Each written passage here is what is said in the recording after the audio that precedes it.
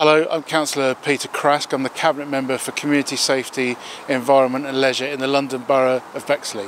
Well, Centrepieces is a mental health charity that's based here at Hall Place. Hall Place is one of the premier locations in the borough and they're based in this fantastic site.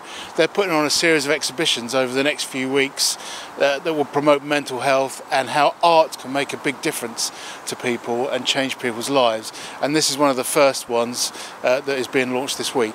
Well, we want to work with charities and voluntary groups across the borough. We think they're a really important make-up of the London Borough of Bexley, part of the community spirit that exists here. And so we're always happy to support events like this and try and encourage people to come and see them, not just for this project with Centrepieces, but across the borough with community groups wherever they are, or charities.